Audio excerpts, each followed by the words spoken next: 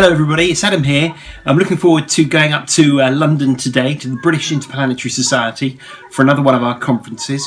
We're going to be talking about the work that the group has been doing on redesigning Island 1, a space habitat created by Dr. O'Neill and his colleagues in the 1970s. And I'm also going to be updating them on my research into space law, and in particular looking at the law relating to Antarctica and thinking of that as an analogy for space law in this particular area. So really excited about it, and here we go.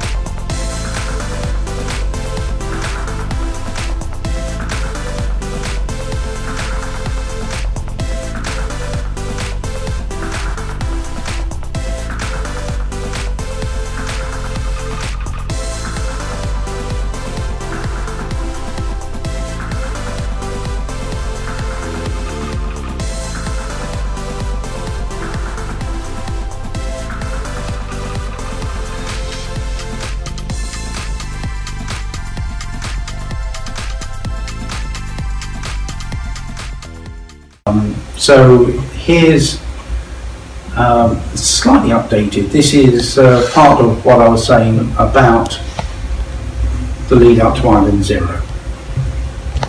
So first of all, explained the title of the project and showed our logo.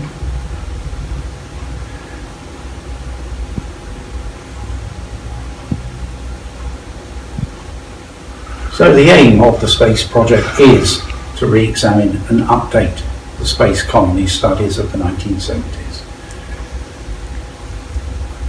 So this first section then is about the evolution of Island 0. So the original studies produced three main designs based on the most useful shapes for space habitats.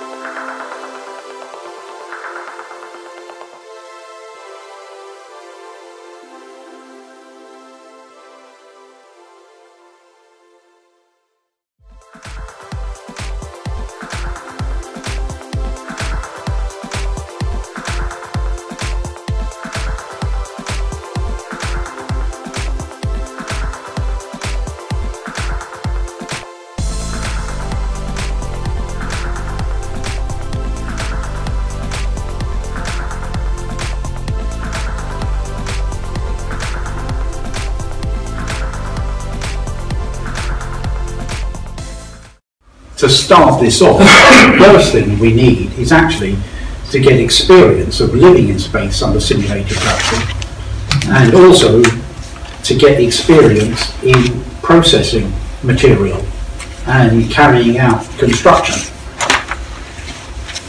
So it suggested that phase one of this would be living under simulated gravity in a unit which can be constructed from modular units, and hopefully also some that we will produce in space, that they will grow a large percentage of their food in space, and they will work on development of a space manufacturing facility to produce components. So phase two would include the establishment of facilities to extract material from the moon. And we've been looking at that, and it looks as if they are actually, they do provide enough lift to keep the two things apart. One of the problems is with having this configuration, and this is where we've had to change the design, is although you've got them counter-rotating, so you've cancelled out the angular momentum of the system, they will try and fight each other. And the maglev system it needs to be strong enough to resist that. So what we've decided to do was to actually follow the 1.3 length to radius ratio to make them stable so they don't wobble.